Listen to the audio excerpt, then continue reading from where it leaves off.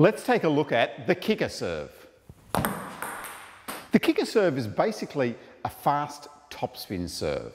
The thing that makes it tricky is the disguise. So if you were just serving the kicker serve all the time, it would be a very easy serve for your opponent to return.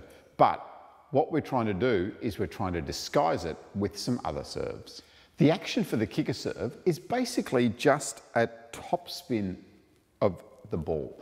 So what we're trying to do is we're trying to utilize our wrist and start from behind and below and then just topspin the ball on contact to get the kick. You can have some subtle variations and put a little bit of side spin on the kicker serve as well, either that way or the other way. You need to generate a lot of speed with the kicker serve so that it surprises your opponent.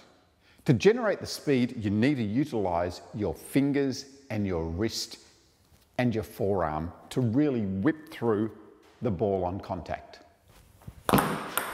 Now, what makes this really effective is that your opponent isn't expecting that ball to come through fast with topspin.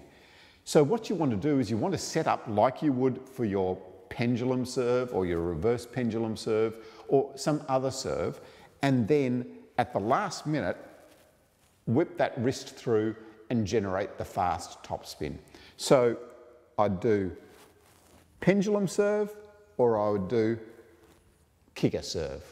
So the setup needs to be the same as for your pendulum serve. So I'm going to set up here like I'm serving the pendulum, but now I'm going to alter the contact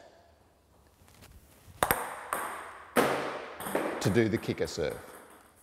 So the pendulum serve is going to be slower and curve for me from this side over to that side, whereas the kicker serve is going to bounce and kick on fast.